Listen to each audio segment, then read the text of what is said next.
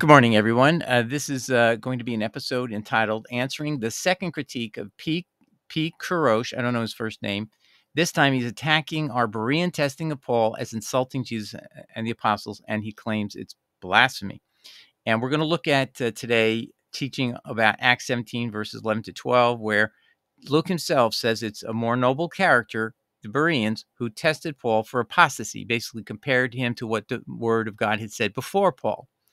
And then in Acts 21:21, we'll see that James actually ordered Paul to disprove that Paul was an apostate. He actually, the word in Greek is, Paul, we've heard rumors you're guilty of apostasia against Moses. We want you to now do these certain deeds to disprove that you are an apostate and, in fact, that you keep the law.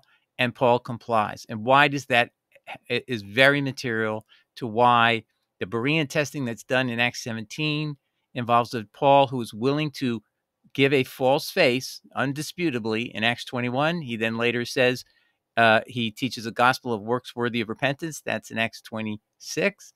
And then he says that he believes in all points of the law and the prophets. So we know that Paul, that's in Acts 23. So we know he is in the book of Acts. He's giving a completely different impression in front of James. It's completely different. And this is post-crucifixion, by the way. That's going to be important.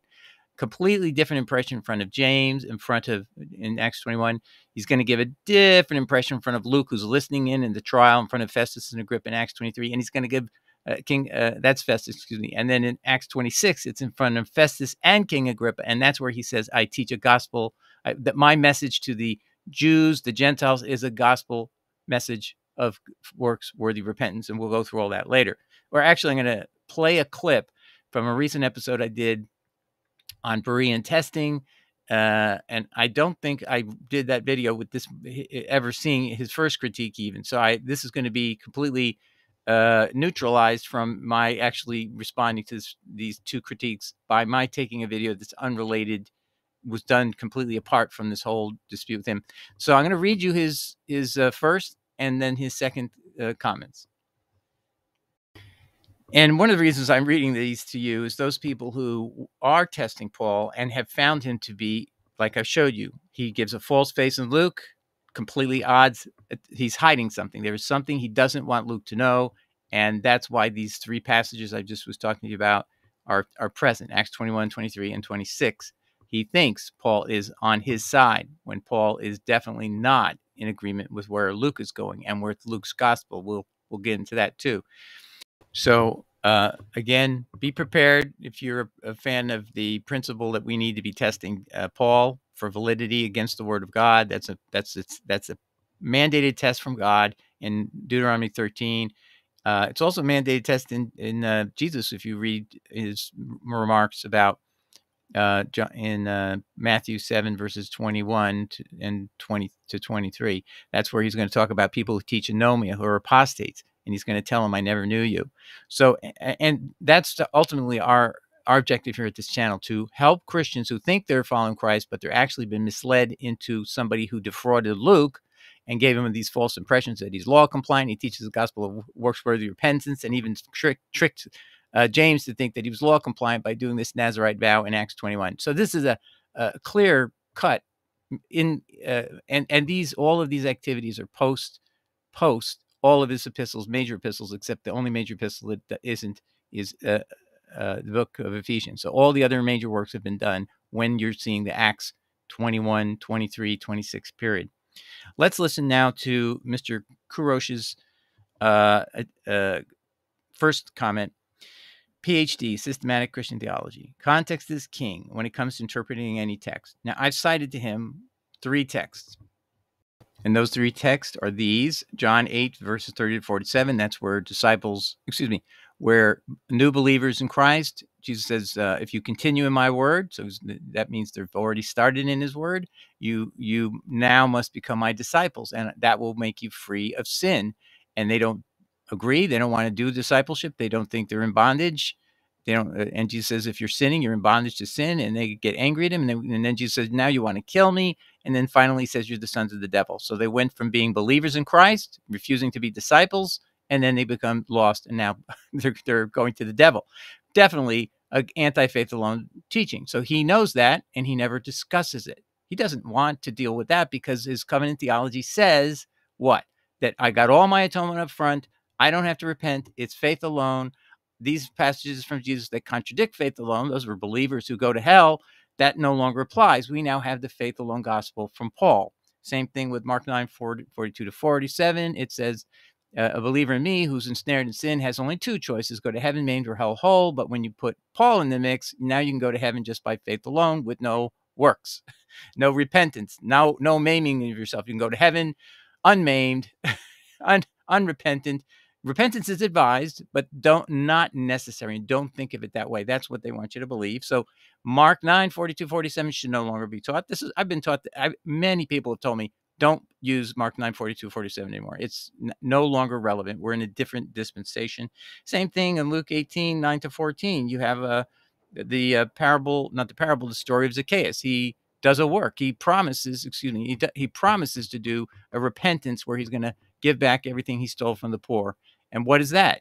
That's not faith alone. Jesus says, this salvation has come this day to this house. And the Bishop James couldn't be more clear in that passage. He says, even in the King James, justification is by works and not by faith alone, or faith only. It's translated in the King James only. I don't know why. It's still the word mono. It means alone. So you're not justified by faith alone. You're justified by works. That's what Jesus teaches in the sheep and the goats. And that's exactly the passage that James is clearly quoting, three different aspects of it about the taking care of the poor and the needy. And then Paul, just by the way, I mean, James slams faith alone also in 2 verse 27, because that's where he says the demons believe. You believe in God. That's good for you to believe in God. But you know what? The demons believe in God. So that's not going to get him to heaven. See, so this is what he's ignoring, and he knows this is a different dispensation. So with that in mind, listen to how he gets around. He's going to say, I'm missing the context of the crucifixion. So let's see again what he's going to say. Context is king when it comes to interpreting any text. Violating context leads to false understandings of Jesus' teachings always. The interpretations provided in this video are very often out of the context of time or subject or the audience, and sometimes even all three combined. Example, when Jesus is speaking about forgiveness or being his disciples in the book of John, his words are pre-crucifixion, when he had not paid for our sins yet, exclamation, exclamation, exclamation. So that's to him the key difference. It's Jesus' death on the cross and his resurrection. That changed everything. All those, John, Mark, Matthew, those principles don't apply anymore. We're going to get our atonement all up front. That's covenant theology. And no repentance necessary as a result. But it's okay to do. Not prohibited, but it's not necessary. And according to Paul, it would lead to potential risk of boasting. So if you put all of these things together, you get the big picture. Within that context of time, salvation could not be by faith in his sacrifice yet. So I disagree. His salvation was already prophesied in Isaiah 53. So if he's telling them he's going to do an atonement, why can't they accept it then? And then I'm going to plead the blood of Christ later. I know it's going to happen. And why wouldn't he teach them all these things? And why would he have spent, I got to just interject, why would he spend the time teaching Matthew, Mark, and John if those principles are all going out the window in just less than a year? Why bother? And why send the Holy Spirit to lead them to remember everything he said, if those things are going away the day he dies? But so he thinks I'm missing the context. I think he's not seeing the big picture. But that's neither here nor there. Let's keep going. But if you read the scriptures about salvation and justification after Christ completed his saving work on the cross, then in the post-crucifixion time and context, the concept of salvation by faith alone becomes the proper interpretation. In other words, the proper way of understanding the gospel now is changed. He's not saying that, but the context, he's saying a fact happened which changes everything, the fact of the crucifixion. And that's what covenant theology teaches in the article I was critiquing by R.C. Sproul. Conclusion: salvation is by faith alone until you interpret the words of Jesus out of their context, out of the fact that it's post-crucifixion. So when you have a crucifixion, again, he's saying it changes everything. So that's how it started, and I did a reply, and I gave you a little thumbnail as I was telling you what my points would be about these different issues. But now I'm going to read you his second commentary. Hello, thank you for your response. You don't seem to know the meaning of the word context in relation to literature. This is why, when I pointed out that your interpretation is out of context, you assumed I meant some parts of Scripture are not valid. Okay, so I just have to ask myself, is he saying now he's agreeing those passages of Matthew, Mark, and John still apply? That if you don't become a disciple, as John 8 proves, and you don't learn to be free of sin, you're going to still be saved if you don't go through all these things, because Jesus says if you don't get free of sin, you're still in bondage to sin. So you have to become free. So is that still a principle, or is Mark 9:42 to 47 still true, that you have to go to heaven main and or you're going to go to hell whole? So it's not faith alone there. So I'm not sure what he means. Reading your comments above makes it very clear that you don't consider Apostle Paul's words to be scripture, the words of God. Okay, so this is where I think that was just an intro that he didn't prove anything I can tell yet.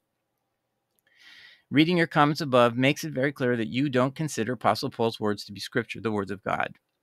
Well, I've done a Berean testing. We'll get to that later. You make outlandish claims such as several books in the New Testament are correcting errors in other books in the New Testament that were written by Paul. No, I didn't say it. I was quoting Augustine saying that 2 Peter, James, John, and Jude, all four, two are bishops, two are apostles, right? Peter, James, John. Yeah, two are apostles, two are bishops of the church, and they all agreed that there was a message that had to be refuted, according to Augustine, and it was the doctrine of faith alone, and that's in Augustine's work called Faith and Works. And I gave him a link even to go to look at that passage and read the whole thing.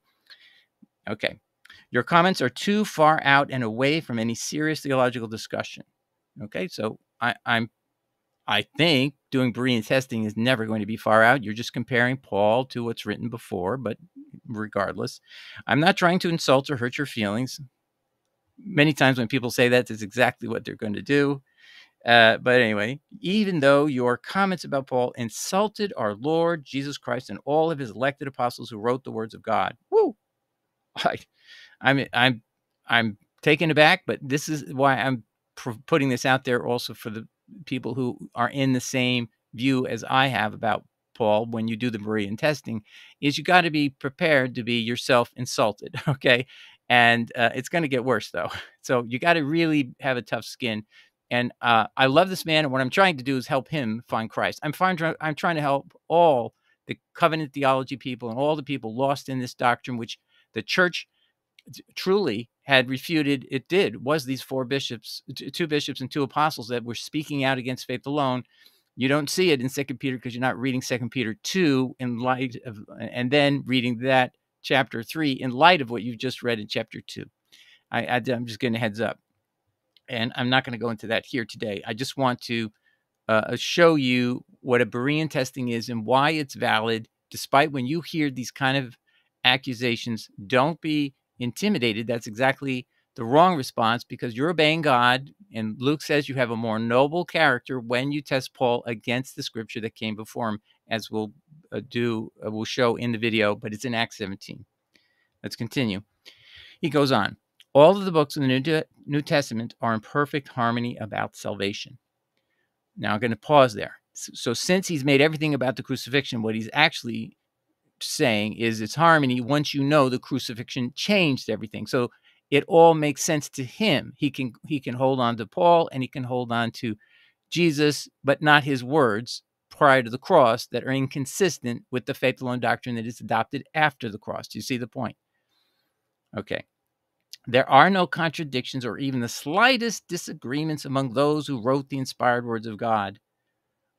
Well, is Moses included? I have to ask. I just have to pause, because clearly Moses says Yahweh gave the law in Exodus 20. 4 times it's mentioned in giving the 10 commandments. Yahweh's name is invoked as the source of each of these specific paragraphs of the 10.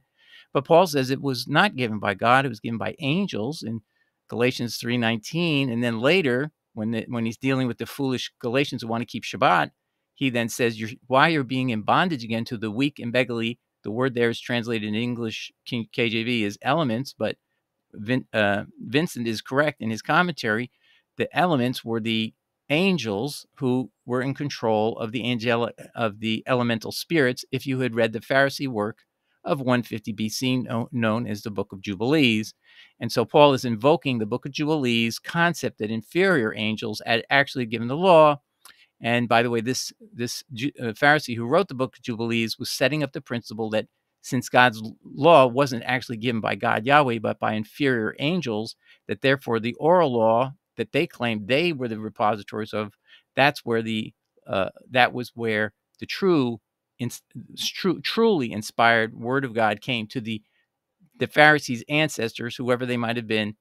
They were the ones who had received the oral law, and now they claimed they were the repository of this much more authoritative oral law. That's important for Christians to understand why Paul says those things. But clearly, it's impossible to believe that there's not disagreements with the words of God and who authored that. And Jesus himself quotes that it's Yahweh spoken. Okay, so he said, as the Lord, God Yahweh had spoken, and he's quoting God Yahweh many times, although it's translated as Lord.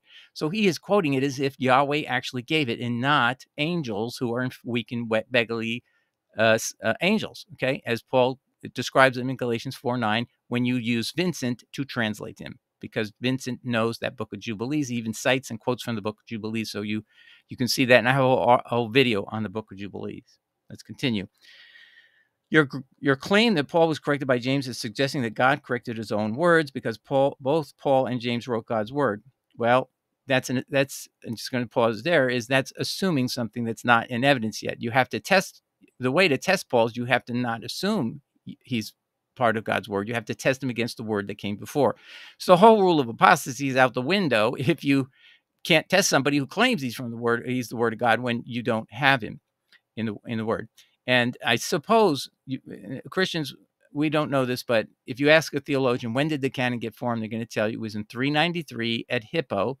This was led by Augustine of Hippo. And so, but none of the records survived. They are only recorded. What the results was by a later conference, 60 years later, says these were the books they picked, and they match our current books.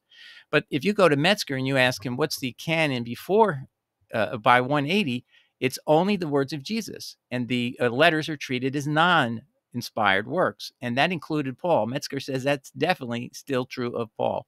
So we're going to do a video on that soon. So we'll cover that issue, and we'll show you Metzger's commentary on that. But I have it's in our article called JWO, the JWO canon through 180 AD online.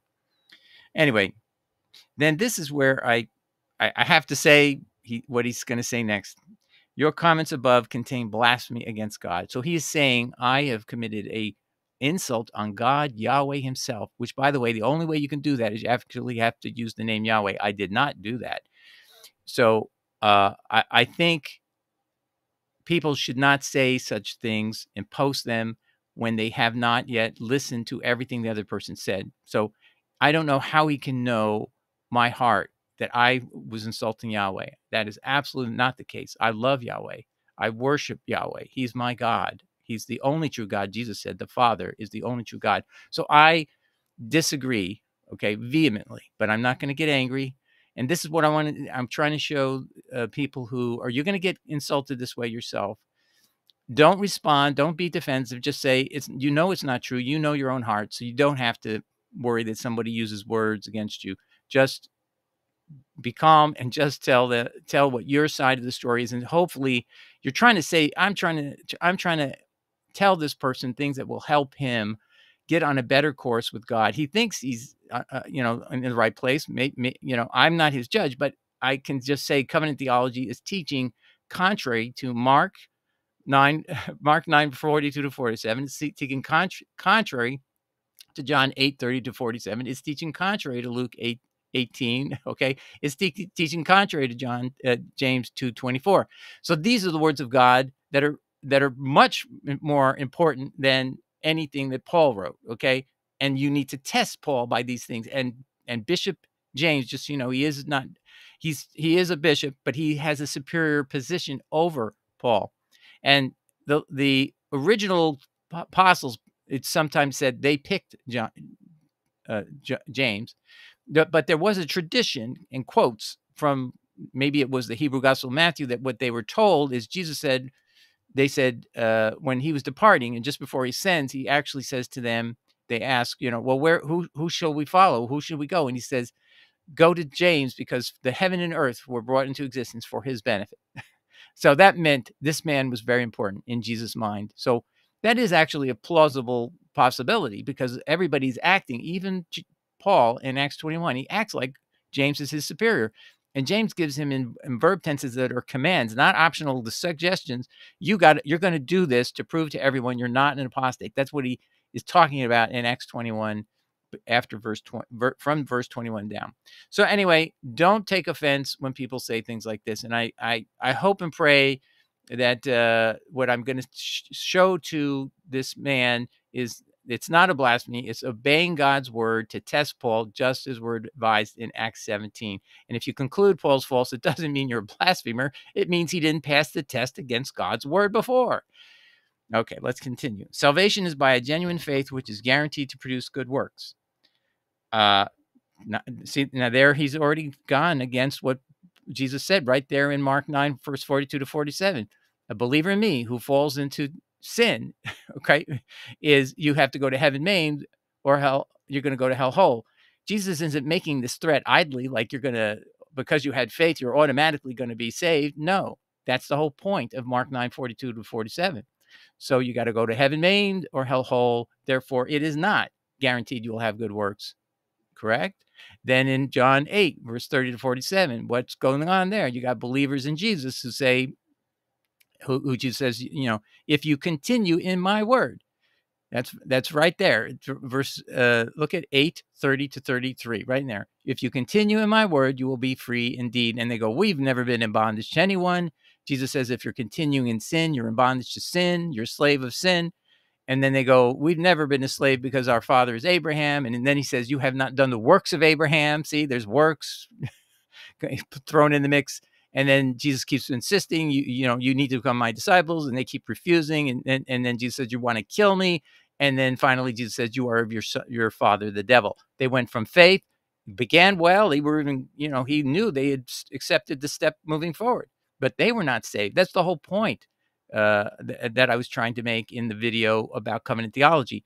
And now he's just simply only looking at Paul. That's what I can only suggest that he thinks the crucifixion changed the words of Jesus, so you don't have to actually follow or listen to anything Jesus says, because he never discusses the passages that were the predicate of my critique of covenant theology, those 3 passages, and then the book of James, because he's a superior. Even Paul acknowledges by his behavior in Acts 21, his superior is James. And if the tradition of the Hebrew Gospel Matthew is correct, Jesus actually told them to go to James, and he would be their administrator and bishop. But I digress. Anyway, those who claim to have faith but do not manifest any good works do not have real faith. Well, I would say that's probably right, but it doesn't mean the fact you don't have good works as a Christian means you're not a Christian, and that's wrong, because Jesus exactly acknowledges to the contrary, both in Mark 9, also in John 8, and also in the story of Zacchaeus. I mean, he only actually, there's no mention that he had faith, but it's presumably did.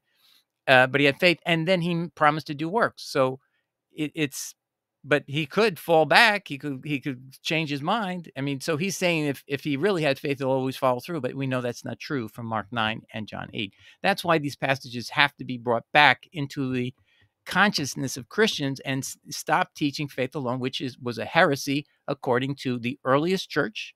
The 4, what were they? 2 Peter. Look at 2 Peter chapter 2. 2 Peter, Jude.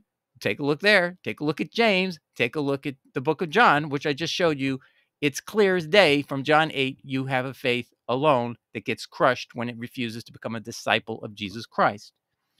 See, that's why I would have suggested before he responded, he should have thoroughly read my disproofs of covenant theology from the verses I was quoting and discussing in the video. I have a feeling he just read the title. A lot of people do that, but whatever, he didn't engage. He's never engaged on the texts I've said, and clearly said anything, but it's just not, they're not relevant. The only thing he's given me is he's thinking they're not relevant because the crucifixion changed everything. That's all I can conclude. Then he says, salvation is not by works. Then salvation, according to Paul, is by justification, but by faith. But James clearly contradicts that, and he says in James 2, verse 24, justification is by works. He contradicts James. So he's saying he doesn't see contradictions, but he himself is now contradicting James. But by the kind of faith that produces good works. But it's not necessary. It won't necessarily continue. And I just proved that from John 8 and again from Mark 9.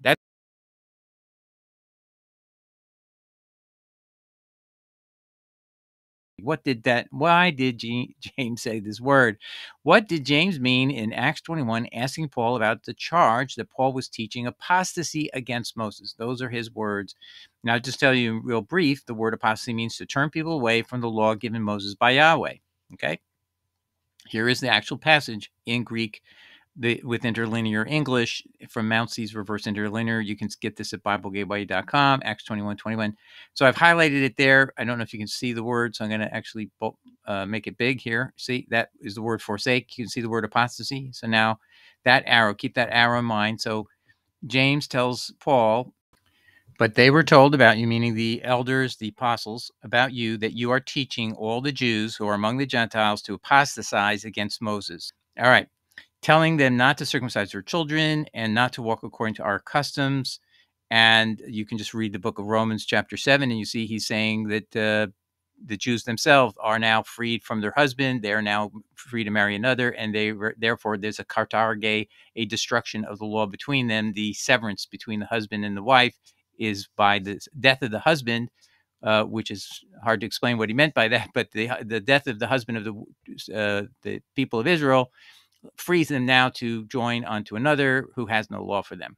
And that's why a lot of people think that the law is gone, because of that passage in Romans 7, as to Jews too. And Paul also says in Galatians, there's no more Jew or Gentile. So he did get rid of circumcision, because if there's no more Jew, there's no more sons of Israel. There was no more basis for having any more Abrahamic covenant for that purpose.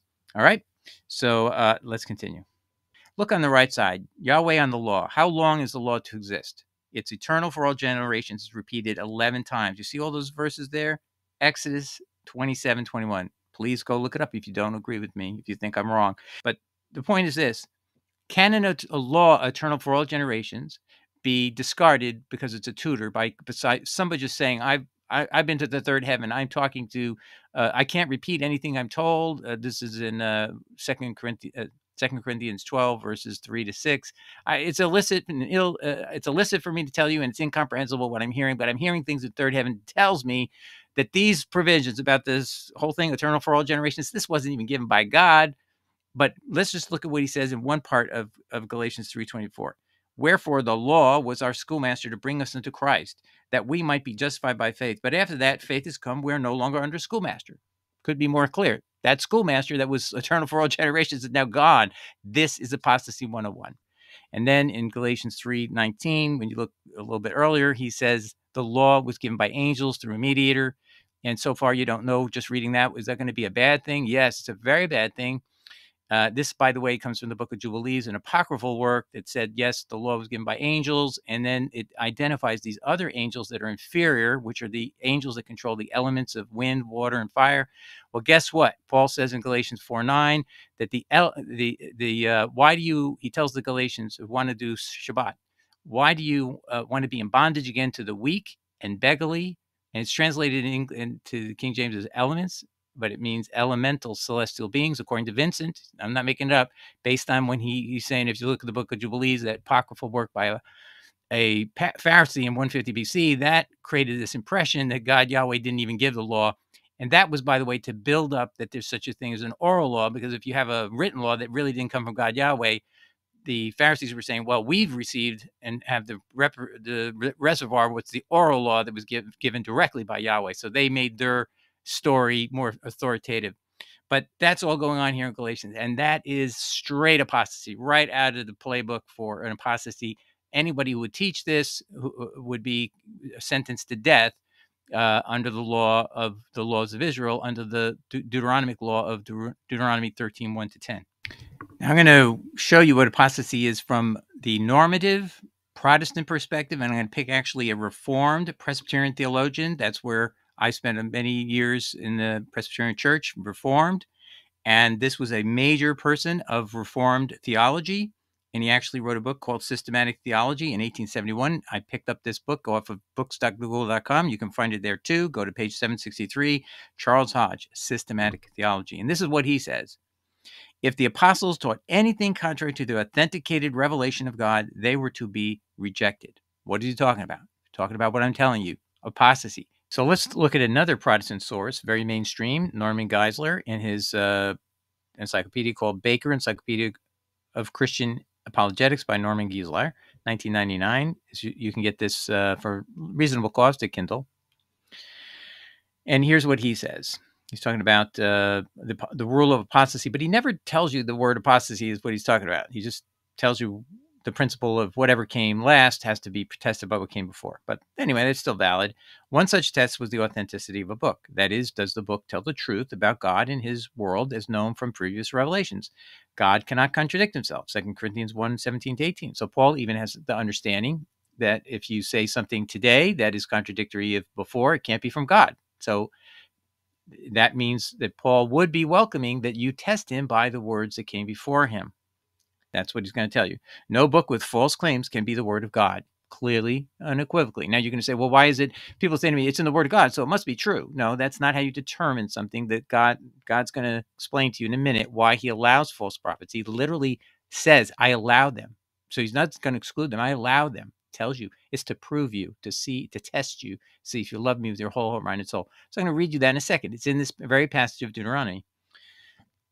Moses stated the principle about prophets generally that, quote, if a prophet or a dreamer of dreams arises among you and gives you a sign or a wonder, and the sign or wonder comes true, concerning which is spoken of you to you, saying, let us go after other gods whom you've not known, such as a God who has no food laws, a God who allows you to eat meat sacrificed to idols, stuff like that, and let us serve them, you shall not listen to the words of that prophet or that dreamer of dreams. Now, does Luke commend as virtuous and noble the Bereans testing whether Paul was consistent with prior holy writings? So in other words, did he show us people who were following the rules to determine apostasy or not? Let's read this in Acts 17, verses 10-12 NIV in Berea. As soon as it was night, the believers sent Paul and Silas away to Berea. On arriving there, they went to the Jewish synagogue. Now the Berean Jews were of more noble character than those in Thessalonica, for they received the message with great eagerness and examined the scriptures every day to see if what Paul said was true. As a result, many of them believed, as did also a number of prominent Greek women and many Greek men. So, by the way, I'm going to show you in a second what Paul taught in the book of Acts. Very normative, very pro-Jesus, very consistent with Jesus. So we're going to look at that in a second. So there's no reason at this point that the Bereans would have be on guard to anything, because Paul is teaching in Luke's presence very normative statements. I'll show that to you in a second. What's important here is notice that the Berean Jews are more noble, doing what they're supposed to do, which is check if Paul is consistent with the scripture that came before him. And they did this every day. So this is something you could do every morning, get up and make an exercise to prove that you are being diligent towards God's word, that you test everything that Paul says. He says many things that are good. Love is kind, love is wonderful. Yes, he does that. But remember, Jesus warned us about wolves in sheep's clothing. What would you expect? Sheep's clothing means they're going to have nice verses like, love is kind, love is wonderful. But what is the wolf part of it? This is the wolf. Here's the wolf right here. This is apostasy. Okay. All right. So this is a test for you. You have to go through it. I'm just showing you how I would recommend you do it. And I just want to tell you, when we get back now to the issue of Paul and the apostasy in Acts 21, is definitely what Paul is being confronted with is a claim that he's guilty of apostasy of Moses. This is the rumor that the apostles had heard, and they now want him to prove he isn't. So just to show you something is, you tell me in your own heart, is Paul being straight with them? Now, at the time of Acts 21 is down here, Blue Letter Bible, 57 AD. Let's take a look at all the, this is the expert opinion. This is summarized at Wikipedia, the expert opinion of when Paul's epistles were written. So anything that overlaps 57 AD, let's see what that is. So Galatians, he wrote Galatians. That's 48 AD.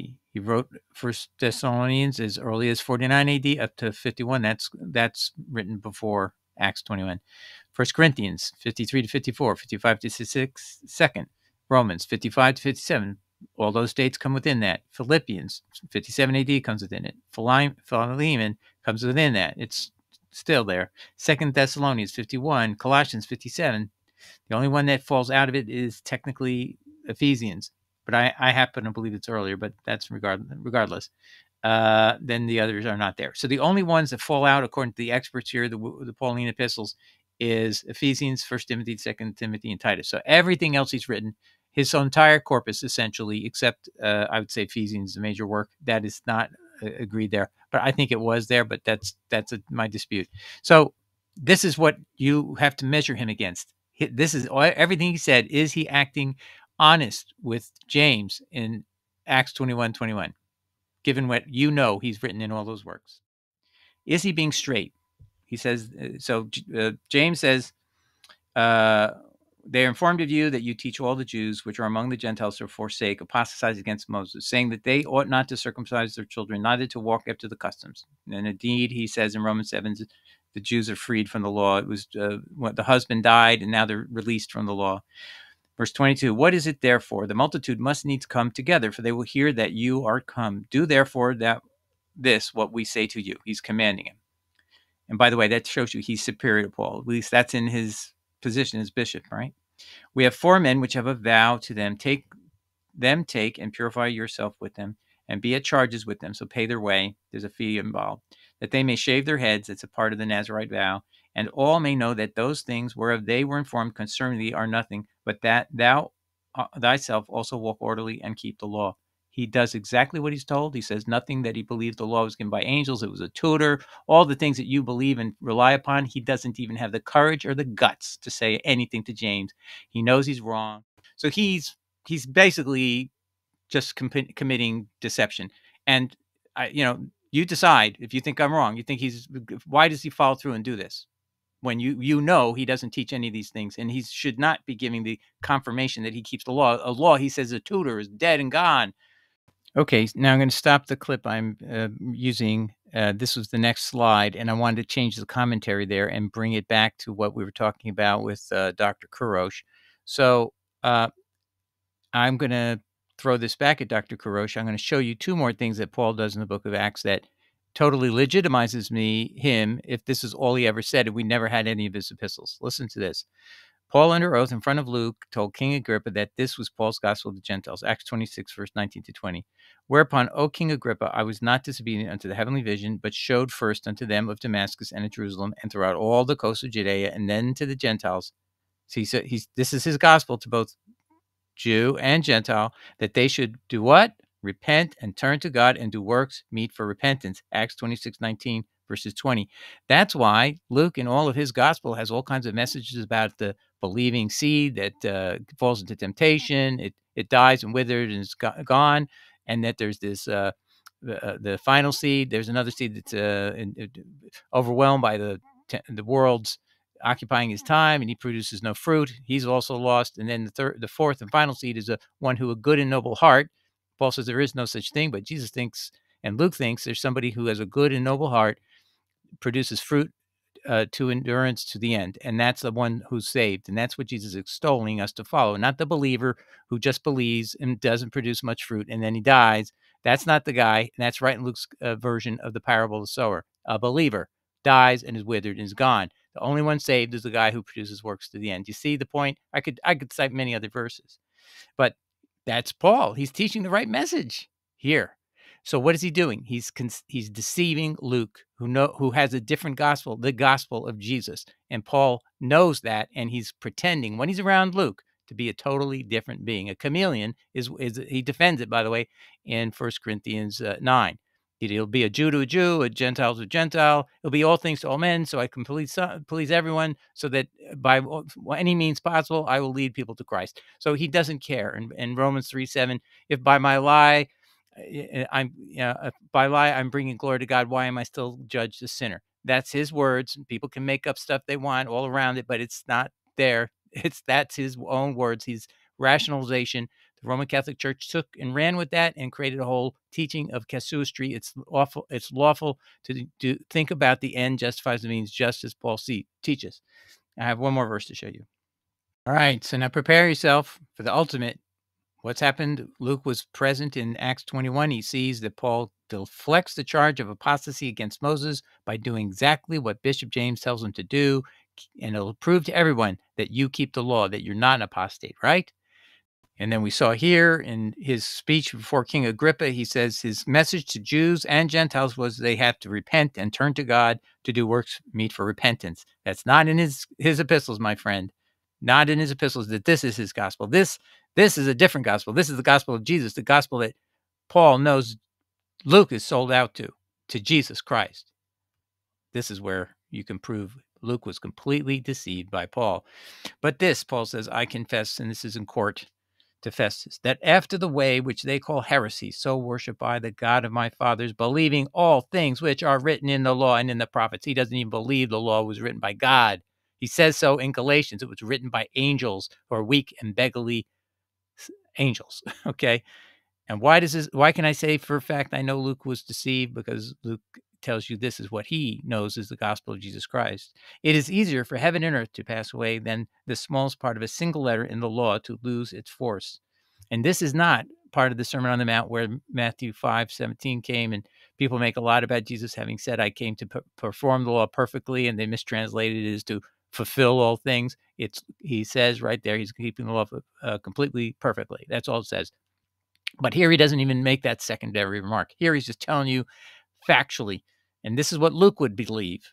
So if he hears this, he's thinking Paul's completely consistent with Jesus, the Jesus he knows from this gospel. When he's writing the book of Acts, he's already written his gospel, just so you know. He's writing it to the same person, and he addresses the beginning of Acts as most excellent Theophilus. I told you the story of Jesus in the past. Now I'm going to tell you the story of the church. This is after that. So he is completely sold out to Jesus. That's why when I show you this verse from Luke, he believes the law will not fade away. It's not a tutor. He knows nothing of what Paul teaches, nothing. His gospel that he knows is completely adverse to Paul. And yet Paul was willing to deceive him. This is deception.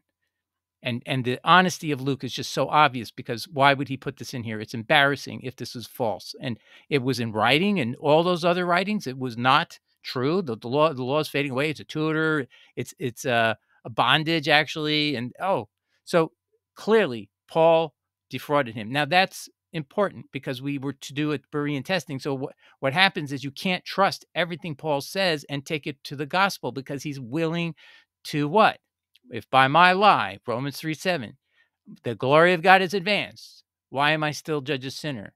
And then he says, I act deliberately to seem like I'm a Jew when I'm around Jews, or maybe someone like Luke, maybe he's clearly a Gentile, but he's of the Jewish faith, and he knows how to translate Hebrew because that's what he's doing with his gospel. So he is a person he's willing to deceive, because he's somebody he wants to win over. He's willing to deceive James. He's going to go ahead and do that Nazirite vow, even though he doesn't believe in the gosh darn thing there. The book of Numbers. What? You're crazy, James. That's what he should have said. That's a book given by angels that are weak and beggarly. Why do you want to be in bondage, James, to them? And he could have given this speech. He gives in Romans 7 to the Jews there. He says, hey, the husband of the Jewish people has died. Don't even ask what that might mean. And when he died, the law between them that binds the husband to the wife was then katargate. It was destroyed. That's who got rid of the law between Jews and Gentiles. Between Jews and Yahweh. So anyway, I hope this will help this person to realize, Dr. Kurosh, that it is not incorrect to test Paul by the word of God, and that by the word of God, you have to include Luke. Okay. I mean, I believe he believes this is what he was told. So is he inspired to record all these facts? And why did God have him? This is what I think is a miracle of God. Luke, who thinks and you cannot dispute that Luke is defending Paul, making him look as good as he possibly can, right? And he believes these are all truly how Paul believes, right? So you can't claim he's a conspirator with Doug. He is blowing up Paul without intending to. That's the point. And so am I to be called a blasphemer when you can see on the face of things, unless you blind and stick your fingers in your eyes and you blind yourself so you can't see this? This is clearly a good test. Bereans are doing a more noble thing by testing Paul against the word of God that came before, testing even Paul against Paul, meaning, Paul, how can you say these things when you previously said something the opposite? See, that's fair, because now is he playing a double game? All right, everyone. I hope this helps Dr. Kurosh, and I hope any of you who are still on the fence about whether it's better to follow Jesus or this man, Paul. I think this whole episode should be a real eye-opener. God bless. Take care. Ciao. Bye.